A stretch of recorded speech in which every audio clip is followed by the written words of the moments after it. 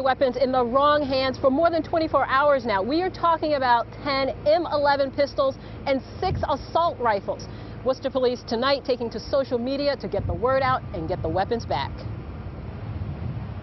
FBI agents are working a lead. 5 investigates learning the FBI is looking for a man and SUV caught on surveillance around the U.S. Army Reserve Center. He's wanted in connection with the break-in and the high-powered weapon stolen from Worcester's Army Training Center.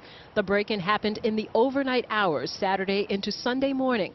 5 investigates now identifying those 16 stolen weapons to include M4 assault rifles and handguns. Worcester police are on heightened alert. The break-in at the Lincoln Stoddard facility doesn't appear to have any terrorism ties, but missing stolen assault weapons are of grave concern for all city and state leaders. I'm especially concerned about it. Separate and apart from anything that has to do with terrorism, I'm just concerned about the fact that some really high-caliber weapons were stolen from a military facility in the first place. I mean, that's my primary concern on this. There's a lot of weapons on the street. You don't not sure what the weapons, who broke in. Would love to find out who it was, and the FBI, as the governor said, and the state police are doing an investigation. We're not sure if it's local or if it's something bigger than that. 5 investigators learned the suspect or suspects broke in through the roof. An employee called police reporting smoke in the building and signs of a security breach.